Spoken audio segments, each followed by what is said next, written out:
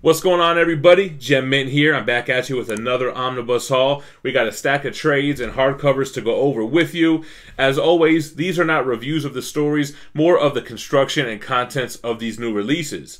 Before we get started, if you're looking to purchase any Omnibus or collected editions, check out our sponsor, cheapgraphicnovels.com. They sell them up to 50% off cover price. They have immaculate packaging, super fast shipping, and a bargain bin where you can get titles up to 90% off. Their customer service is second to none, and if you mention Gem Mint in the memo at checkout, your next order will have free shipping if you're in the United States. Also, make sure that you're subscribed to the channel and stay tuned to the end because we do have a giveaway that's about to end, and we'll give you details on how to enter. First things we're going to talk about are these Marvel trade paperbacks. So Marvel sends us some early copies to take a look at, and I'm trying to get them to send us Omnibus that we can get and review for you guys. They have sent early copies in the past, like Uncanny X-Force and the Wolverine reprint and Power Pack. So when I hit them up, I was like, what's the deal? They were like, we thought you were getting the Omnibus early. So maybe we'll start getting those in and we could review them for you. These first two Omnis are available to purchase on October 7th. They have a Spider-Man The Road to Venom trade paperback. So this is not new material. This is stuff that's been collected in many editions. It collects Venom, the Seed of Darkness, -1, with Amazing Spider-Man 258, then Web of Spider-Man 1, Peter Parker's Spectacular Spider-Man 107 through 110, with 134 through 136, and then Venom Dark Origin 1 through 5. This is a thicker trade paperback, more like one of these complete collections, which we have in here as well. Has a $34.99 cover price, and we'll take a look at some of the interior contents right after we talk about the Epic Collection for Black Widow. This, like I said, also comes out October 7th. It has a $39.99 cover price. A lot of collectors getting into these Epic Collections. And we're going to talk about this more when we get to the Black Widow Omnibus that's later on in the haul. This is Volume 2, which covers the years 1981 through 1998. Basically, the entire Epic Collection is material that's also collected in the Omnibus. You got stuff like Bizarre Adventures 25, Marvel Fanfare 10 through 13, Solo Avengers 7, Black Widow The Coldest War, Punisher / Black Widow Spinning Doomsday's Web, Daredevil / Black Widow Abattoir. Then you got Marvel Comics Presents 135, Daredevil Annual 10, Fury / Black Widow Death Duty, and Journey into Mystery 517 through 519. Let's go ahead and take a look at these first two trades that come out October 7th. All right, here we go. Road to Venom. So, you know, some of this material might have been collected in like the Birth of Venom trade paperback, maybe even the Saga of the Alien Symbiote trade paperback. There's definitely a Dark Origins trade paperback that has those 5 issues. So this is just another kind of format to put this out in case you guys missed it. Venom is super hot right now, so it makes sense that Marvel is reprinting, you know, his origins, the Road to Venom stuff. Here goes the cover of the trade, ASM 258. Then we have Web of Spider-Man 1. And then the Spectacular Spider-Man stuff that I mentioned. I wonder if this even has when the hand pushes Spider-Man off. I feel like that was a Web of Spider-Man issue. Never mind.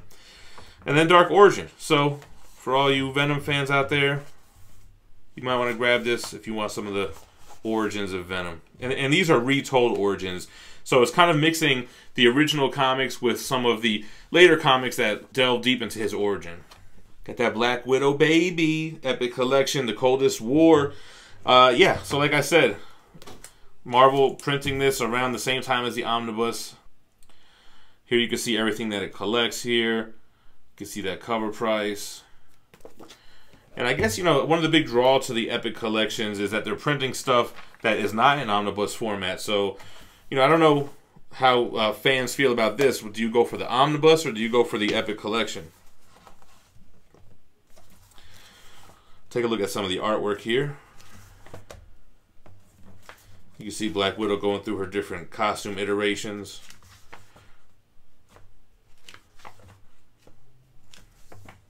Yeah, you got all the different creators on here, so you got different art styles, different stories with Black Widow.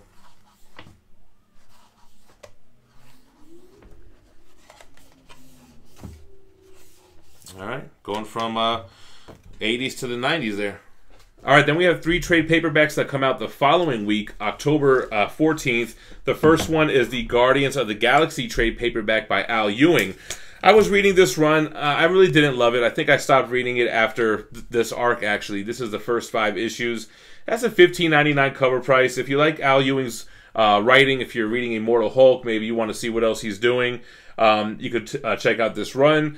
I don't know. I wasn't really digging Guardians even when Donny Cates was doing it, and he's one of my favorite writers at the time, so maybe it's just a tough sell. But that's Guardians, and then we have Iron Man 2020 by Dan Slott, Christos Gage, Pete Woods, and Celeste Woods. $17.99 cover price for this. Collects the first 6 issues, or I guess it's just the 6 issues of the Iron Man stuff. Robot Revolution. Another title that really wasn't for me. I wasn't a fan of this Iron Man run. There are other tie-ins not collected in here, but if you wanted to check it out yourself, the Arno Stark, brother of Tony Stark run, you can pick up the trade. Then we have Winter Soldier. This is not an epic collection. This is a complete collection. So kind of like what I mentioned, that Road to Venom is kind of like $30 cover price on here. This collects Fear 7.1, Captain America, and it collects Winter Soldier 1 through 14, which is the same material that's collected in the Ed Brubaker Captain America Omnibus, The Return of the Winter Soldier. So basically, this is just that Winter Soldier run here, collected in this trade paperback. Let's flip through and take a look at these 3 trades. All right, then we got the Guardians of the Galaxy. Yeah, like I said, I wasn't really a big fan of this run, but, that's just my opinion. You might want to check it out for yourself. I remember they had a lot of the, what was going on here? The death of Quill. Rocket Raccoon was in this casino the whole time, dressed in a suit, something like that. I think this had, like, the Celestial Gods that was, like, the antagonist here. Yeah, you had some Moondragon stuff. Pretty cool how they did the paneling here.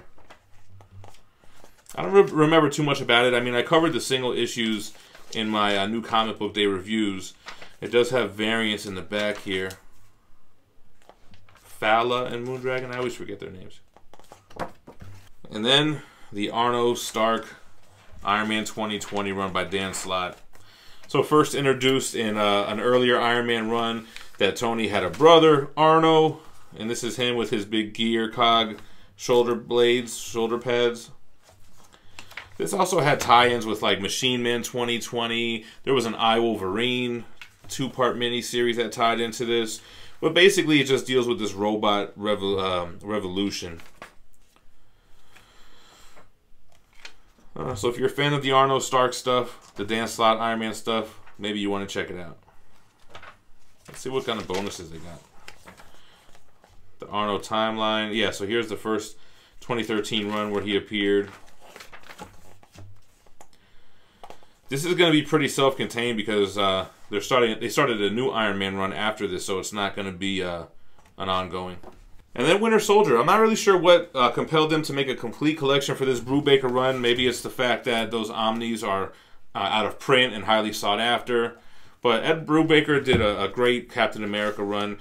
Basically, the Winter Soldier movie borrowed page from page on its script. And this follows that initial run here. So Bucky in his own series. Brubaker's always going to give you that kind of crime noir type style. Realistic, street level, gritty. As you can see through the pages here.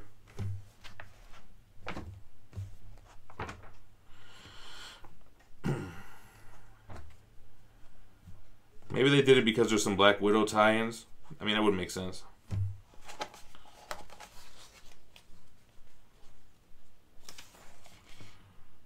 Lee Bermejo cap, that's cool.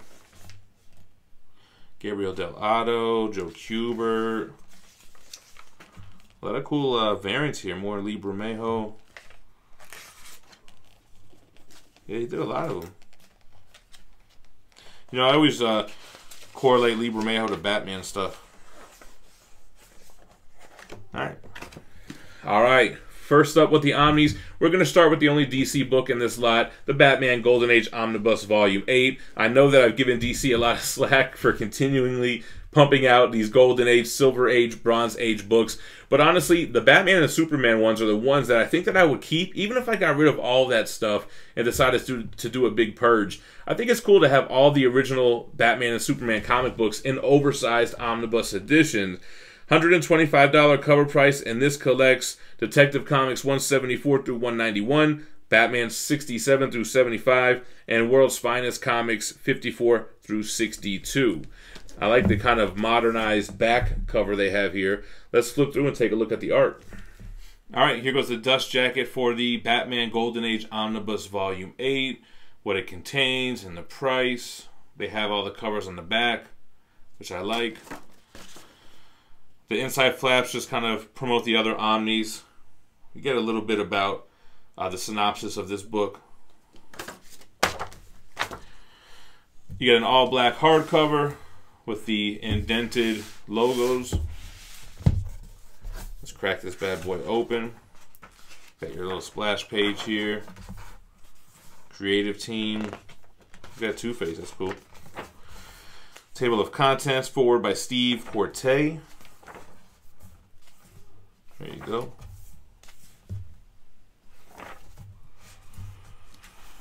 And there you go. Reprinted in oversized format. You got your Golden Age Joker, bright colors.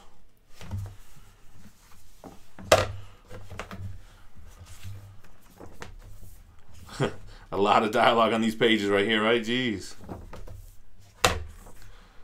Old school Catwoman. Yeah, so I mean, I'm sure we're in the area where none of this stuff has ever been collected before. It has to be. There was Two-Face. So look at that Batmobile. Jeez.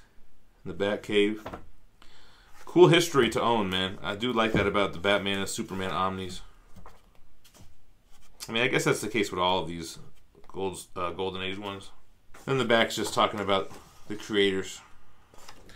Alright guys, then we have the Black Widow Strikes. That's what they're calling this omnibus, and I think it's smart for Marvel to release omnis close to their Disney Plus and MCU releases. So there's a Black Widow movie coming out soon. Is it going to be in theaters? Is it going to be on Disney Plus? I don't know.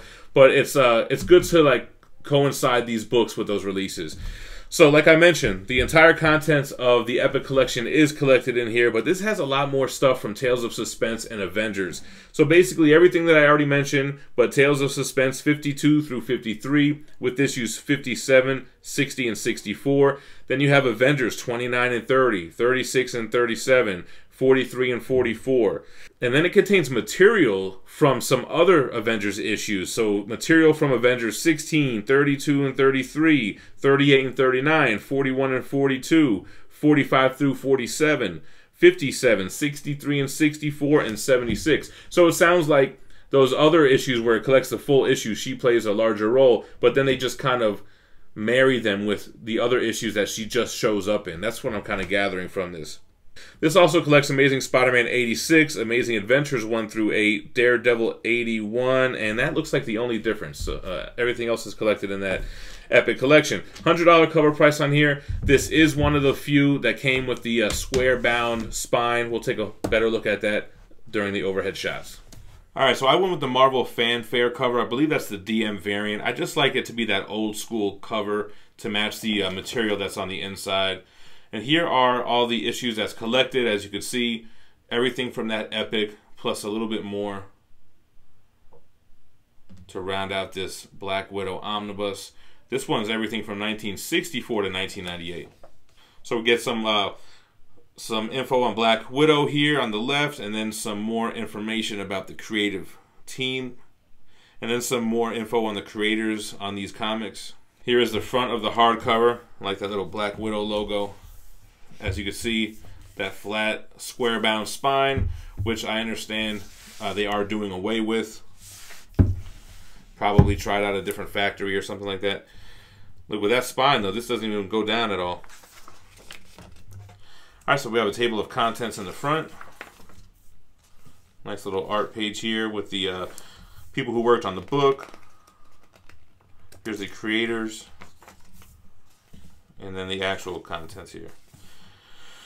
John B. Cook on the forward, And then here's her first appearance in Tales of Suspense 52. So that's kind of cool to have. Some old school 60s Iron Man stuff. Iron Man and Cap. Yeah, the square bound books are no good, man, because you got to get to the middle to kind of like lay flat, right?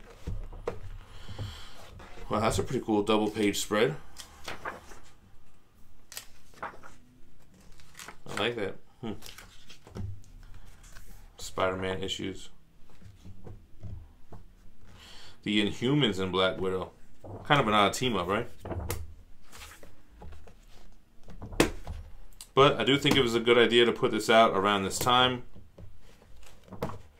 Folks out there are going to want to know more about Black Widow prior to her movie coming out. So what better way than an epic or an omnibus? We have original pages in the back. Some pinups. This was the other omnibus cover, right? Yeah. See, I couldn't do that. Gotta stick with the OG.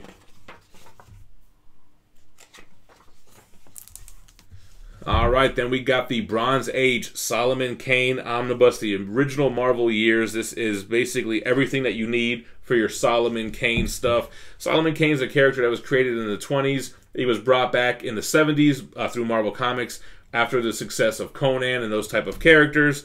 So what you have is some black and white magazine stuff, and you do have some colorized books in here as well. It collects a ton of different things, man. From Marvel Premiere, issues 33 through 34, the Solomon Kane 1 through 6 series from 1985. You got some material for Monsters Unleashed #1, Dracula Lives #3, Cult and the Barbarians 2 through 3, and a bunch of other stuff. We'll take a look at it when we do the overheads. This actually came a few weeks ago. I got it by itself because nothing else was releasing during that time. And I put it to the side, and I did a couple of hauls since then, and I just forgot about it. So I had to throw it up in this haul. This came out, I think, about a month ago. All right, and then the dust jacket for Solomon Kane, created by Robert E. Howard in the mid-1920s. These are his comic book Marvel appearances. And you can see everything that it collects. Like I mentioned, the first couple of things, but then you have like Savage Sword of Conan with all of these issues. You got Ray Thomas, big in the Marvel Bronze Age with these type of books. Here's some stuff about Solomon Kane, talking about the creators, Don Glutt, Ralph Macchio, Roy Thomas, and more. And I actually do like the hardcover here. They have the graphic on the front and on the sides. Here's what's on the back. This is the same cover as the dust jacket. The rounded spine. And we'll jump into it. So, I'd say a lot of work was put into this book. It's not my era of comics, or really my genre, but I still think it's pretty cool that they have this collected, preserve the history. The artwork and the black and white stuff looks really clean, actually. I was actually reading a little bit of that when I was stretching out the spine and kind of seeing what this book was all about. That was John Byrne on there. So a lot of black and white stuff, and then there is some colored issues here in the back. But you know, he's like your typical monster fighter, do-gooder hero from that era of comics.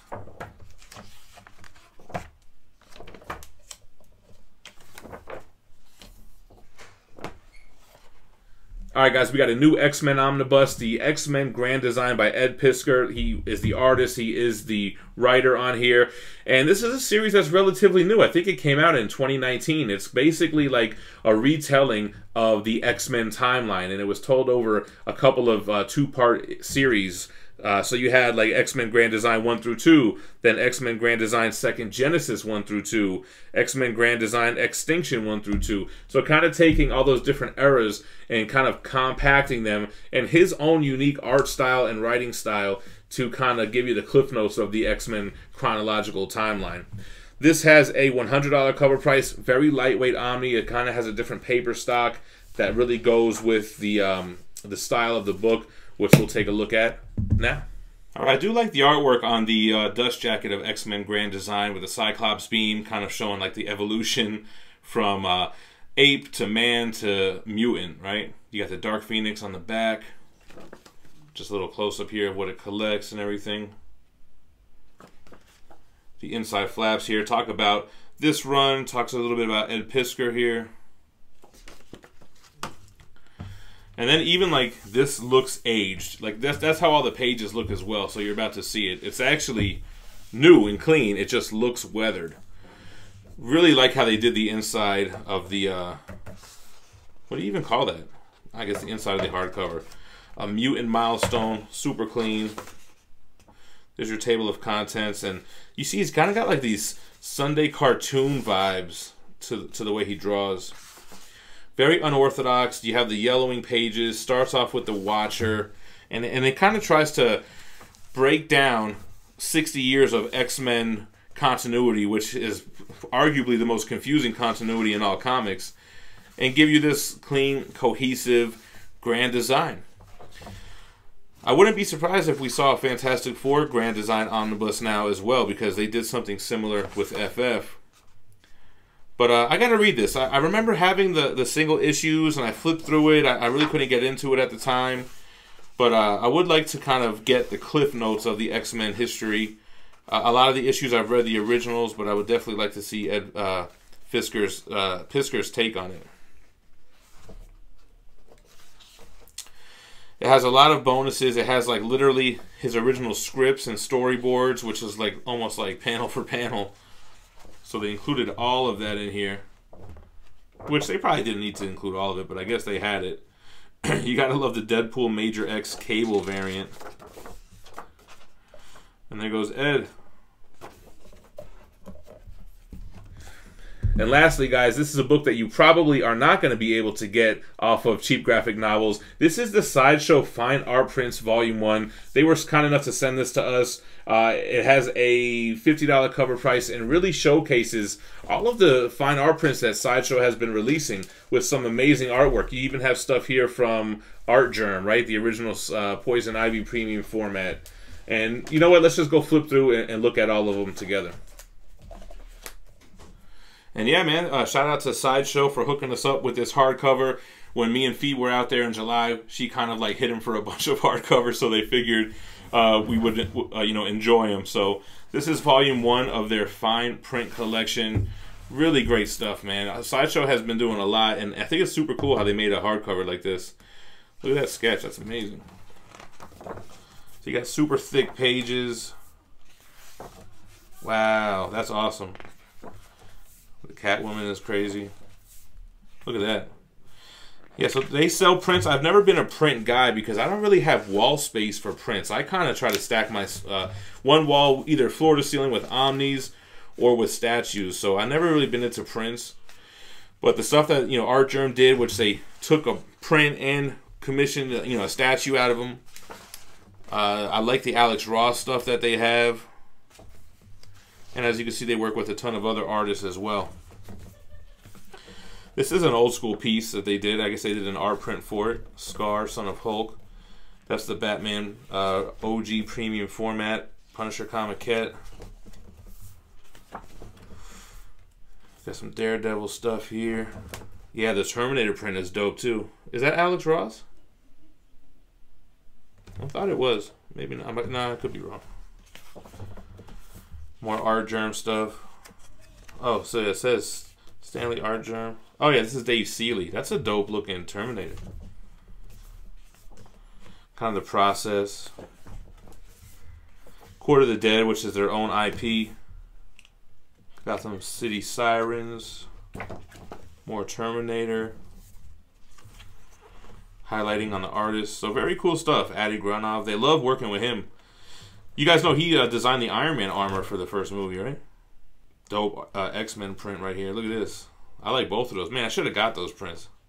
The Voltron is sick. Future Wars, more Terminator stuff by Dave Seeley. So just a very cool art book. I mean, I'm sure this is for sale on their website. If you guys are statue collectors like myself, if you like their prints, maybe you want to check them out.